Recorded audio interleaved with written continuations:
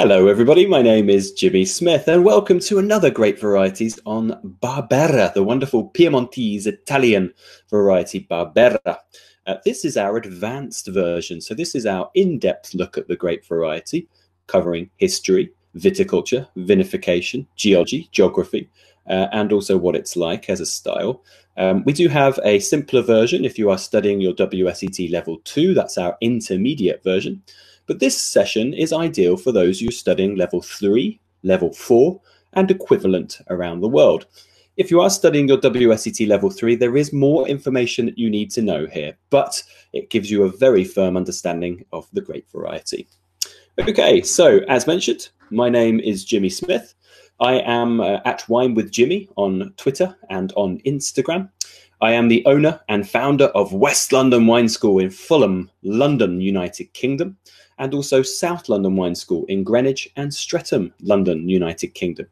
Also got a wine bar called Streatham Wine House, of course, in the town of the same name in South London, in Streatham. So please come and see us if you're in London next for a class or a glass. So let's talk a little bit about this wonderful variety, Barbera. So you are required for Level 3 and above to know a fair bit about this variety. Barbera as a variety has some quite unknown origins. We're not exactly sure where it comes from. We think, because of the amount we find today in Piemonte, we think it's from that area, around the areas like Monferrato, the Monferrato Hills. So this is in the areas that are around Asti, towards Alessandria. So all of these kind of quite famous areas in sort of southern central Piemonte. So that's what we think about it, where it comes from, but there has been lots of other hypotheses as well. We have the Lombards, so this is now the region next door to it lends its name, its etymology to the Lombards, Lombardia, where we find Milan as the kind of sort of capital city of the north, the fashion capital. It was thought that the variety was brought in by the Lombards, and the Lombards coming through from sort of Central Europe. So maybe this variety was introduced, maybe they introduced it from their connections towards the east. But we know that's not true. We know that it's not true because the diversity here is not great. There is not a huge amount of diversity. So it's more than likely that this Barbera variety was a natural cross created in Piemonte, but quite recent. And our mentions of this variety, our first actual record, we have it mentioned as Ugetta, which is a synonym for Barbera, near Vercelli. And Vercelli is up towards what we call the Alto Piemonte, the upper Piemonte. So that's going up towards the Val d'Aosta in the northern Piemonte. And then also called Vespolina in Novara. So these are the Vercelli and Novara hills. So this is the same area again. Interestingly, today, Ugetta and Vespolina are completely distinct varieties, different to Barbera, but it was thought that these were synonyms used for Barbera back in the late 18th century. So really, Barbera's claim and its fame comes after phylloxera. So mentioned in small amounts in texts around Novara and Vercelli, but then phylloxera comes through and then it's replanted quite a lot due to its easier conditions of plantation and its character that it gives, its ability to produce wines that are imminently more drinkable than Nebbiolo locally. So quite a recent expansion throughout the area. So we're only really talking 130 years or so of real prominence of Barbera. Now, the reason why there's a bit of conjecture whether we think it is properly Piemontese is that there is very little, if any, genetic kinship to the likes of things like Nebbiolo or Dolcetto or Friesa, Grignolino, etc. from Piemonte. So it is a grape which, you know, people have claimed has come from far afield. As we've mentioned already, it could come from somewhere in eastern countries. It's been mentioned to come from places all far towards the Middle Eastern zone. So it's an interesting one which we're still researching to this day.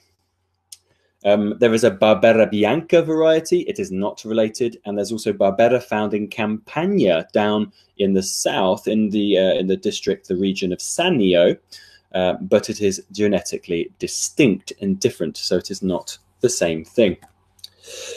Another reason why Barbera, so Barbera, yes, has sort of come into play after phylloxera, but it hasn't really grabbed the attention as much as some other varieties. And in fact, it's given up its place in the Italian growing charts to Montepulciano, which is a grape from the south and the central parts of Italy.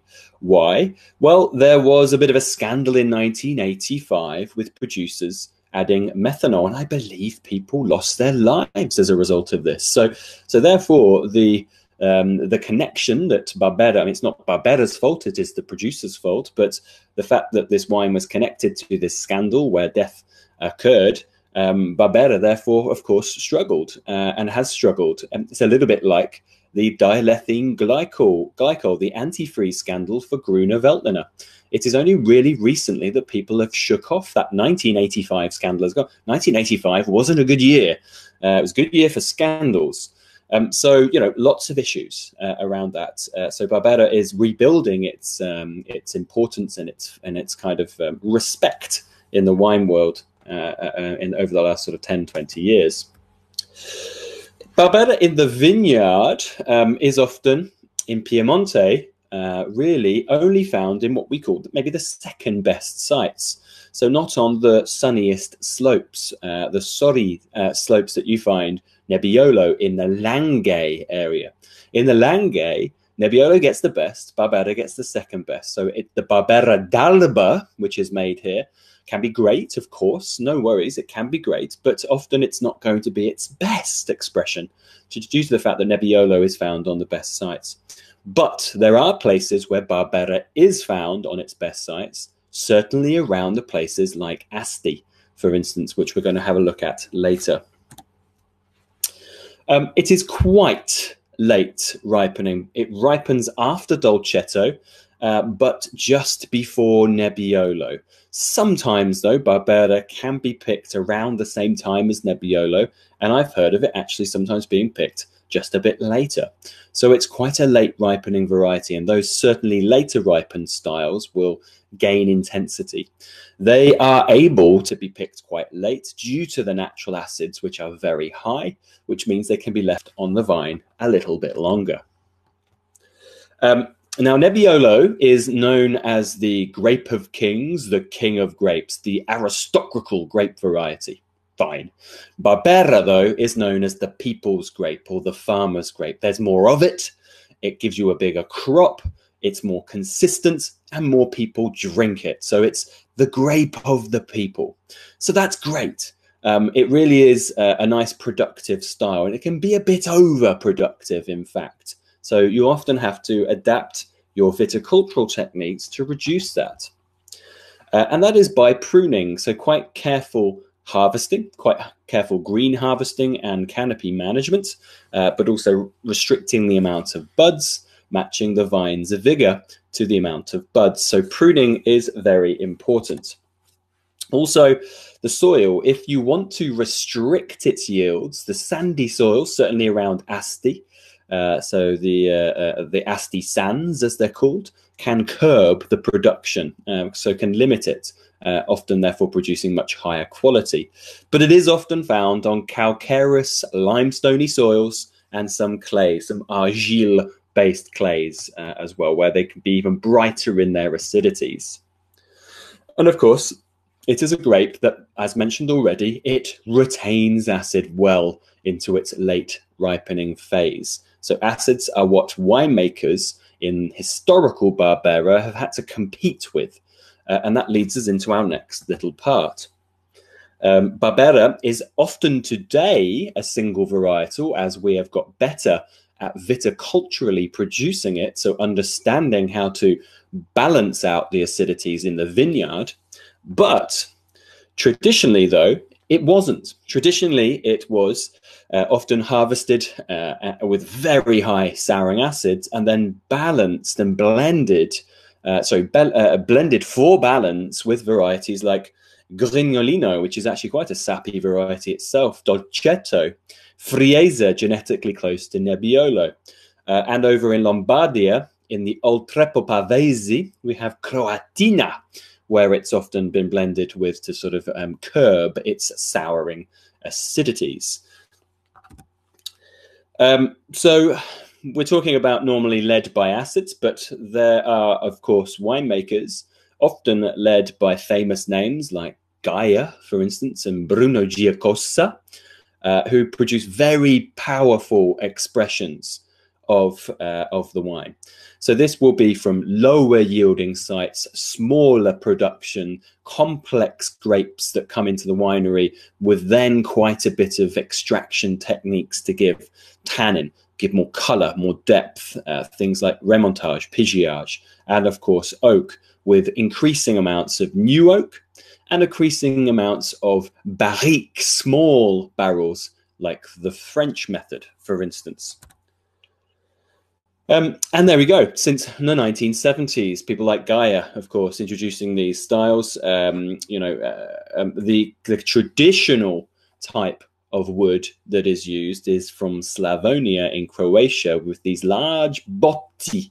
So these large vats, really, these casks. But the movement has been to produce them in these French barrels, which gives you these more oakier complexities. There's more of that polished note to the wine. And these become the more premium examples of Barbera. But, you know, the traditional way with Croatian Slavonian oak is by more neutral oak, but long extensive agings. So this is oxidative aging, letting the oxygen get to the wine to break down the polyphenols and including those tannins. It also helps to sort of curb its reductive notes as well, which can be a little bit violety with Barbera in their youth. You can do this at home if you are drinking a Barbera and it seems a bit sort of violety, maybe a little bit sulfury in there as well. You just need to let it breathe. So stick it in a jug or a large glass or a decanter. Cool. The Barbera key locations. The number of Barbera produced has been diminishing. The most recent number I found was 18,000 hectares. This is lower than what Jancis Robinson's wine grapes would say, but that was from, I think, the 2000 census. So in the last 20 years, it has dropped in its production, but 18,000 hectares today. Some key areas. So around Asti, so around the city of Asti, and let me just pinpoint this out for you. So I'll draw a little bit here. Let's use this, let's make this a bit bigger. So here is Asti, just here, okay? Here's Alessandria, just off the map. And here is Torino, the city, the capital city of Piemonte. So really Asti is the focus. By the way, Alba would just be off down here on this map, a little bit more further than this, but I don't want to go on to the other map. So of course, this is around the area of Asti. So what we'll find is normally of Asti is attached to the grape variety. And this is exactly what you've got on the left. So here we have Barbera of Asti, and this is a DOCG, of which there is a Superiore as well, which is even higher quality with stricter aging length. Then here, in this southern area of this bit, is a place called Nizza. This is what I've put here. A newer DOCG, but widely accepted today as probably the best of Barbera, making very complex and long-lived examples.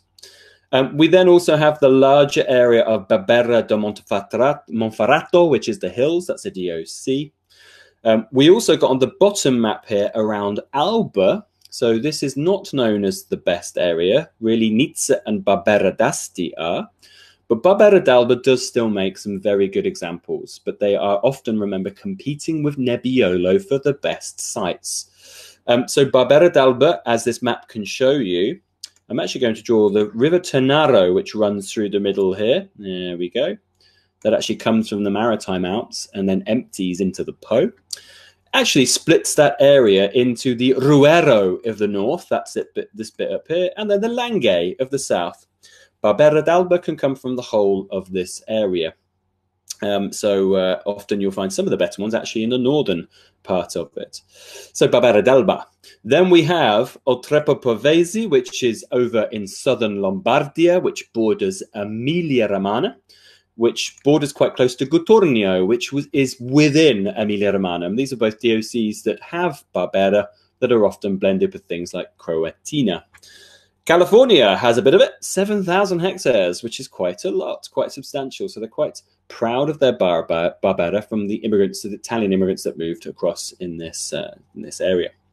So they're your key locations. What is Barbera like? So as it shows here, a very principal character is the cherry. Due to the high acid, you'll find a souring cherry note. Strawberries can be found in the slightly younger unoaked expressions, as can red plum. In the more complex oakier expressions, which are more powerful from some of the best sites, blackberry will be found. Vanilla often, if the wine has been oaked, oakiness in the background, and violet on the younger styles. So they can be quite fruity, quite floral, but with some oaky spice characteristics as well. The acidities will tend to be on the higher side of life, as we know. So that's quite important. So very high acidities behind them, normally across the board. And unless it's been blended with something, you might find it a bit softer. And then low to medium tannins. Now, most of the inexpensive, drinkable Barberas from, say, Barbera d'Asti, Barbera d'Alba, Barbera Monferrato, will tend to be low tannins, juicy, low, without that oak influence. But from places like Nizza, places like Barbera d'Alba best sites, Barbera d'Asti Superiore, you will find that the tannins are more medium, even high in some instances, certainly with the oak, and that gives the wine power and structure. So alcohols are variable. I find them sort of medium to high normally, and the bodies, of course, are variable from sort of normally low to full. So it's quite variable. Great. So that is our Barbera variety. So once again, I've been Jimmy Smith. I hope you've enjoyed this short presentation on the Piemontese grape variety called Barbera. My personal Twitter and Instagram is @WineWithJimmy. Wine School is West London Wine, South London Wine for the other wine school, and Streatham Wine House for our bar. If you're in London, come and see us for a class or a glass. It would be lovely to meet up with you. I hope you've learned something. I've been Jimmy Smith. Thank you very much.